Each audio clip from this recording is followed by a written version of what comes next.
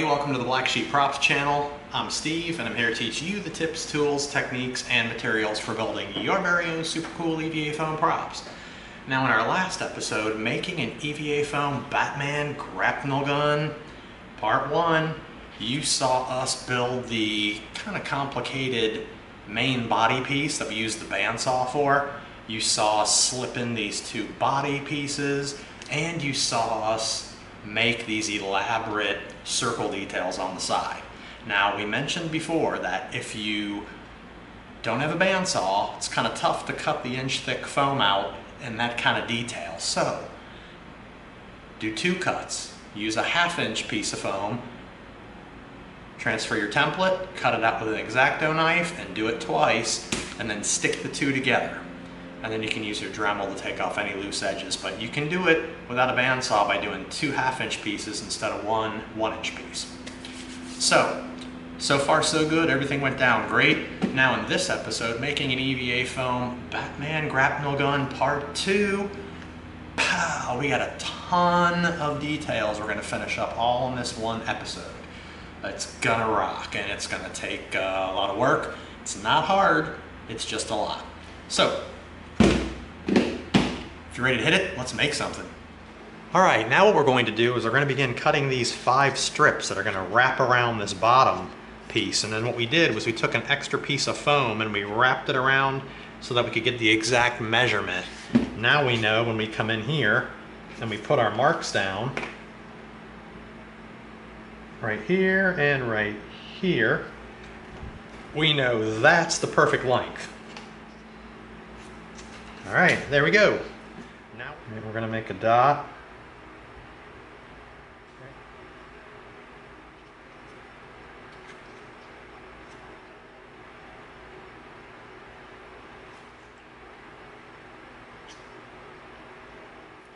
So we're going to follow it around.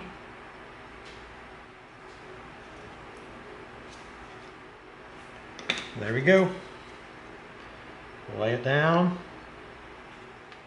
Now we'll just do the rest of them. We measured, drew our line, and we wrapped it around. All right, we've got our line marked.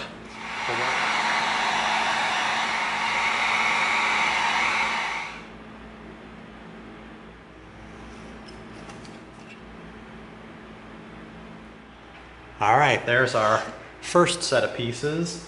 Now these are going to go right in between those, and they're going to be a little bit thicker.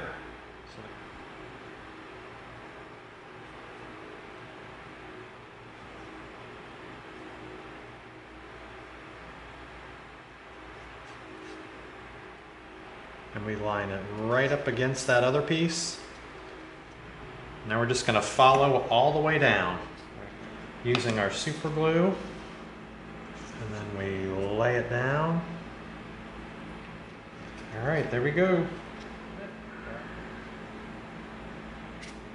Very cool. All right, now we've wrapped this piece around exactly where it needs to attach, and we made our marks.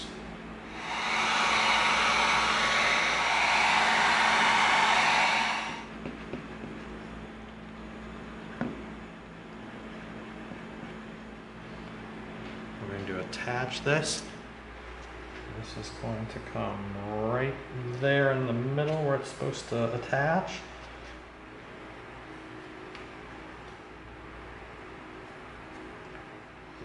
And we're going to hold it down while it bonds. And then this is going to go right about there. We're going to put a little bit on that piece. And we're going to smooth it out. We're going to stick that down. All right, just like that.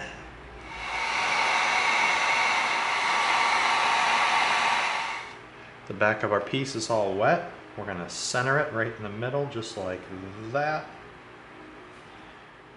Same thing with this little piece, get it all wet. Hold it down while it bonds. On both sides.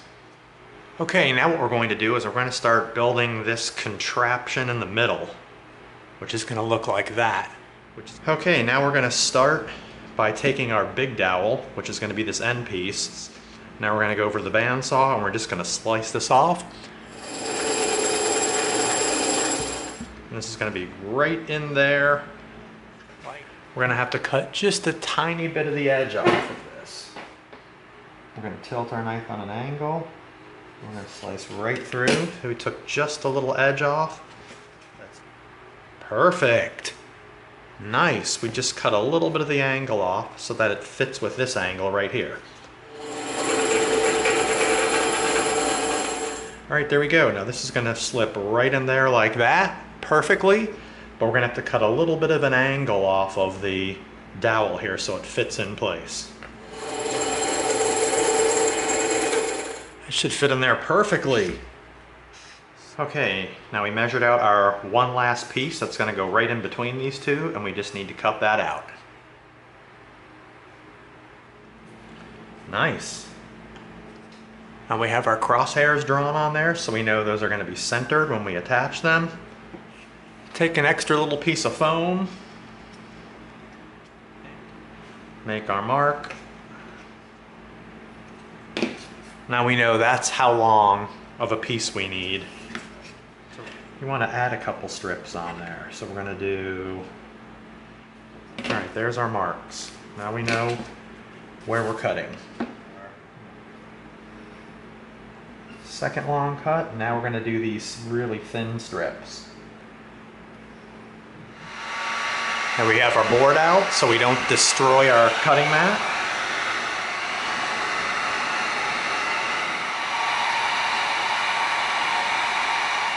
All right, there we go. Everything's measured, cut, and heat sealed. Time to build it. There we go. All right, there you go.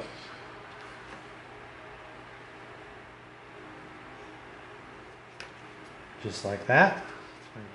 We're going to lay it down and hold it while it bonds.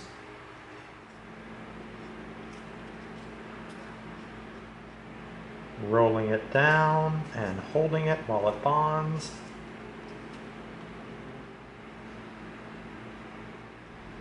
Line it up with the end of our other piece, like that.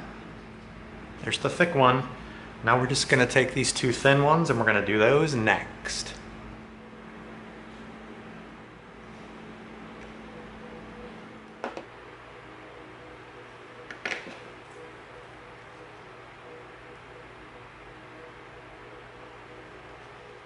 All right, there we go.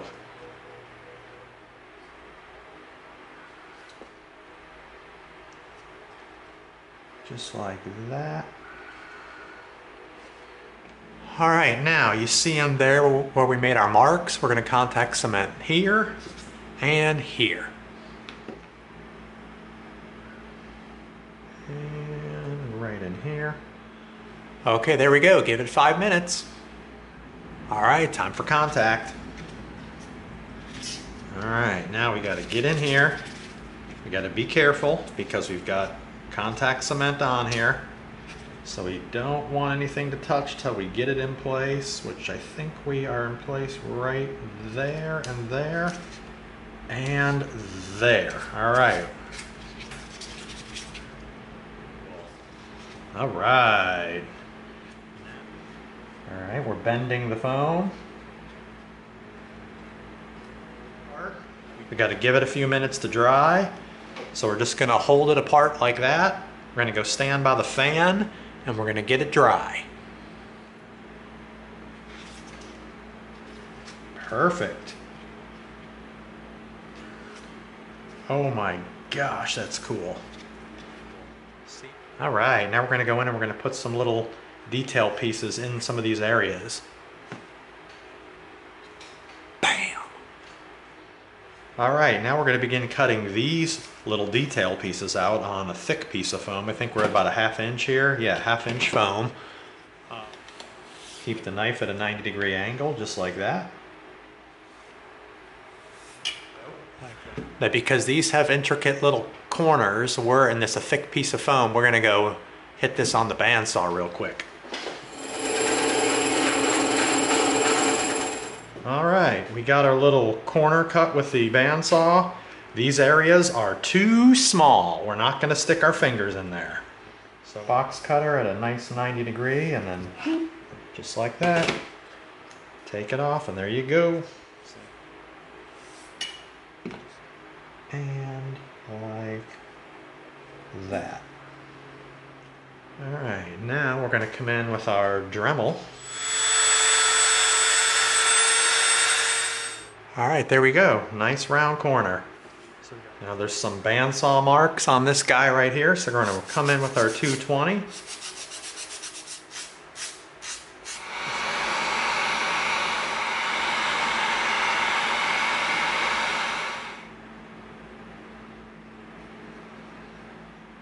Now we're going to stick this in because it's on with super glue. We can move it a little bit. Get it in there, nice and tight like that. We're going to hold it while it bonds. All right, now the next two will be easy. We're going to come in and we're going to put this right where it's supposed to go, like that. Ready to swing from building to building with this bad boy. I'm going to stick it in there. Nice little extra piece in there. All right, now we're going to cut our two nozzles out. We sharpened our brass tube because it's the perfect size for this little front one. So we're going to come in, we're going to start spinning our brass tube. There we go. On second thought, that circle was way too small to try to do on the bandsaw. We started to do it and realized this is not a good idea, not safe. So we canned it, stopped right away, tossed it, and we're going to come in with the X-Acto knife. We're going to cut our little beveled nozzle with an X-Acto knife, which you can totally do. So stick to the inside of our Sharpie line. We're going to start it on an angle, and we're going to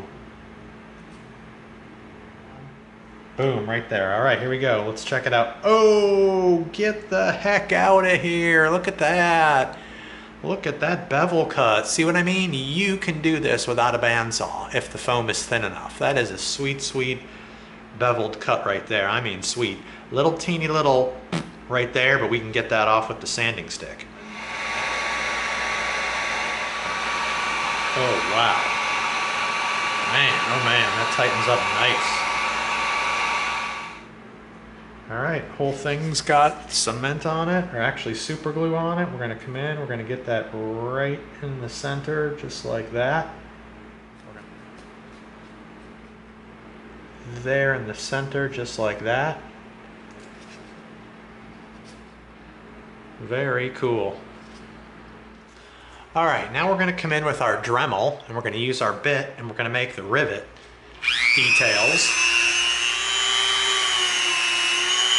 There's one. There's two. Look at that. Rivet detail. Rivet detail. Okay, now what we're going to do is we're going to start assembling the handle. And what we've done here is we set all of our pieces for the handle up with a square line around them so that we could cut out our pieces of foam all to be the same size. So we know when we sandwich this together, everything's going to work perfectly. So, woo, oh yeah, that's ready to go. We're going to go at the same speed through the whole thing, just like that, and just like that. Ta-da! Now we flip it over and we do this side. All right, there we go. We got our lines burned on both sides. Okay, next we're going to cut out our two windows using our X-Acto knife.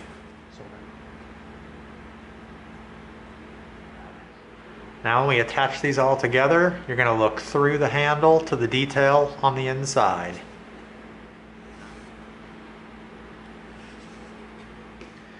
So we're going to come in, we're going to stack everything up, we're going to attach it together, and then we're going to cut our handle out, and we're going to have this sweet detail on both sides. Easy. Inside heat sealed, because this is where we're going to be gluing.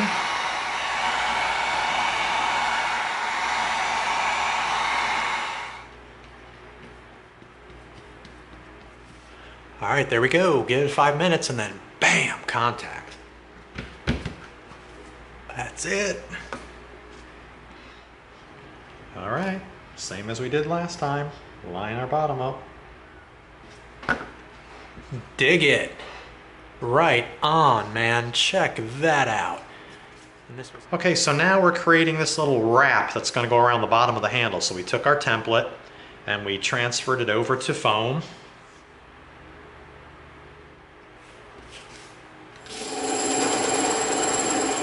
There's the handle.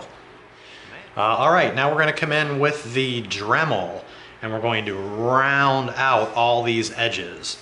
All right, we've got our dust mask on.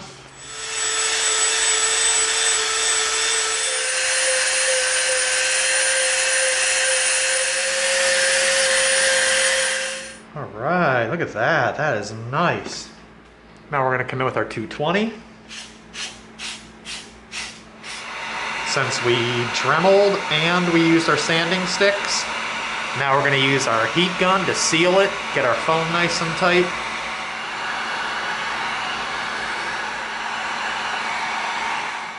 Great Scott, look how nice that is with the rounded edges, really smooth handle. That is nice. Okay, now this piece is going to wrap right around our handle like that, and what we did was we transferred the line around so we know where we're going to contact cement. All right, we've got both contacts cemented. Give it a few minutes. Stick it on just like that. All right, now we're just going to begin wrapping it. Lay it down flush with the bottom. All right, now let's see, our piece looks like it's going to be a little long here. So try not to touch it down, but we're going to have to make a little mark. Okay, see that little mark right there? That's where we got to cut. Right there. So we're going to come in here. We're going to super glue down on just that end, just like that. All right. Okay, now what we did is we made our marks where we need to contact cement in there and in here.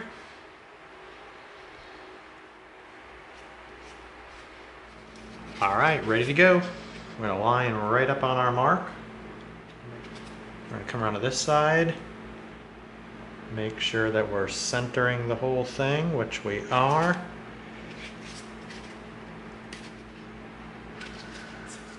Get the heck out of here. Holy cow.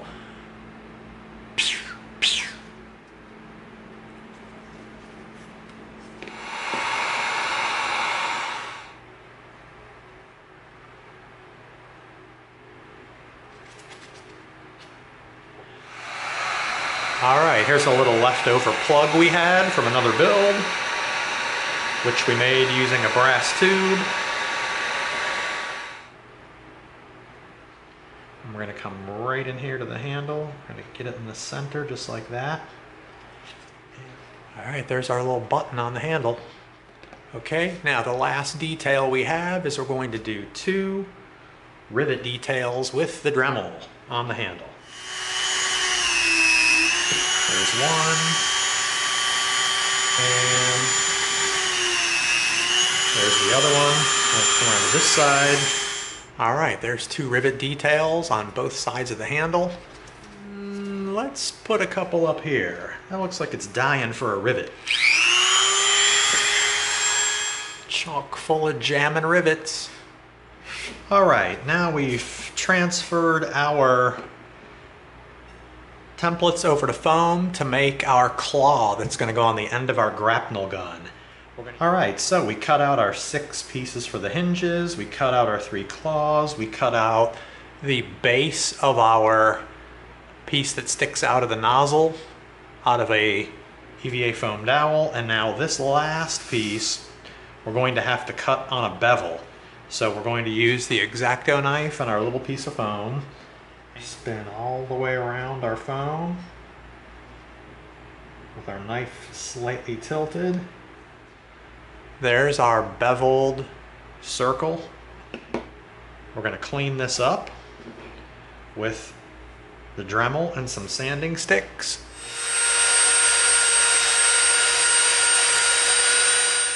Now let's slowly go around it, cut off some of the tiny little flyaway stuff that's around the back edge, which is not a problem. .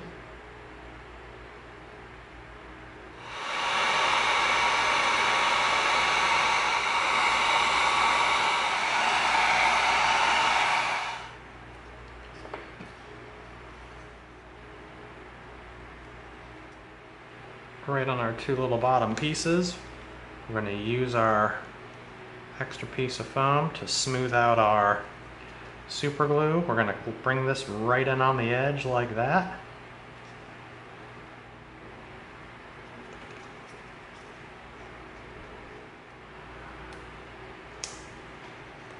All right, there we go. There's one side.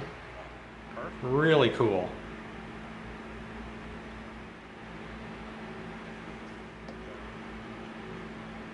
We're gonna hold it there while it bonds. All right, check that out. That is cool.